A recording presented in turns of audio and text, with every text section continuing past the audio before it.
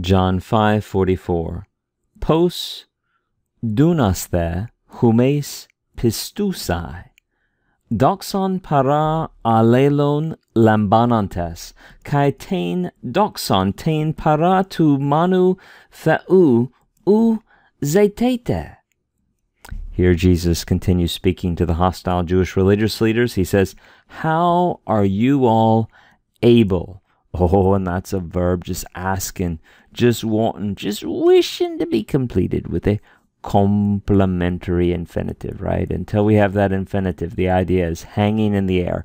How are you all able, hanging, how are you all able to believe, right? And that's just an aorist active infinitive. How are you able to believe? And then we have this participle, lambanantas, receiving, right? It's nominative plural because it's describing the nominative plural, you all, receiving glory or honor from one another. So super literal, how are you all able to believe? Receiving glory from one another. And most English translations feel the need, I think rightly, to add in a word here to introduce this adverbial participle, lambanantes.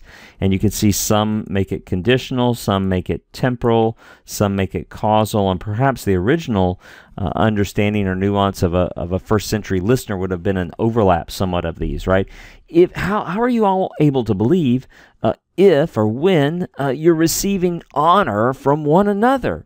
And continuing the question here, and you are not seeking ouzetete, right? That's a second person plural. The reason the ending is a little bit odd there is that's a contract verb, right? Zeteo, right? Because the last letter of the stem M is an epsilon. When we have our regular eta ending, those combine to be a, right? You all are not seeking the glory or the honor from the only God, right? The glory or honor from the only God. Notice how this article here, tein, right? Tein is put in front of that prepositional phrase, para tu manu theou, and it basically turns it into a gigantic adjective, right? What kind of glory? You know, the good glory, the holy glory, the from the only God glory, right? That article, again, turns that into a big adjective that, and it tells us it's a feminine accusative singular adjective to match the feminine accusative singular noun that it's modifying.